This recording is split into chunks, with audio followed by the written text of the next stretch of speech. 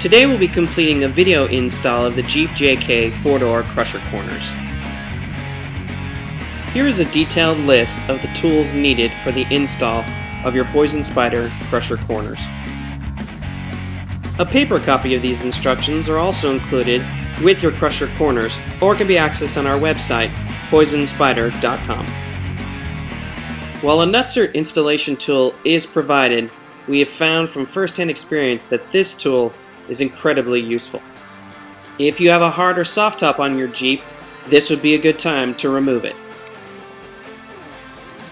Using your Phillips head screwdriver, remove both taillights.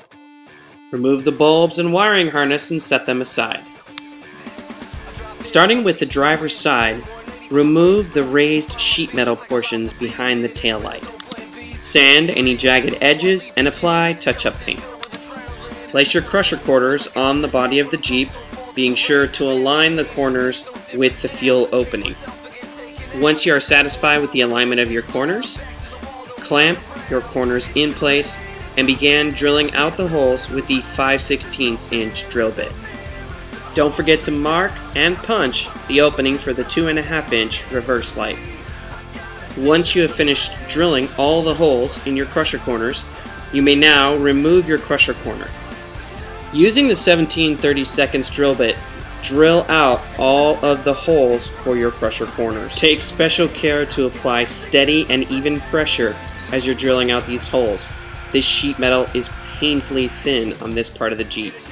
If you are using the supplied nutsert install tool, here are a few tips and tricks to smooth installations of your nutserts. Tip number 1.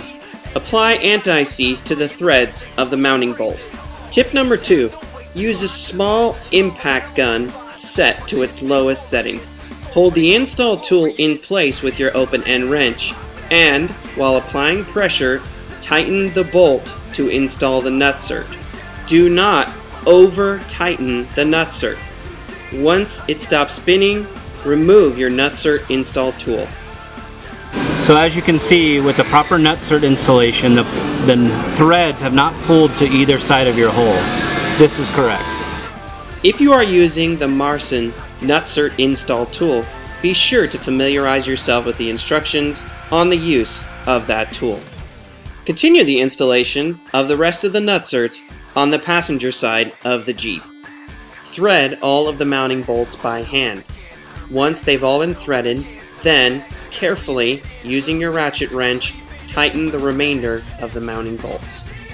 If for some reason you cross-thread a mounting bolt, stop, pull out the mounting bolt, and use a tap to clean the threads. With the corners bolted down, it is now time to drill the hole for the 2.5 inch reverse LED light.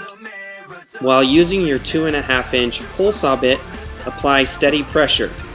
A tip here, it's probably not good to do this on a set of corners you've already painted. Again, be sure to deburr any rough edges and apply touch-up paint as necessary. Be sure to install your LED taillight and backup light. Watch for future videos on how to wire your LED light. If you have any further tech questions, please feel free to contact our tech line.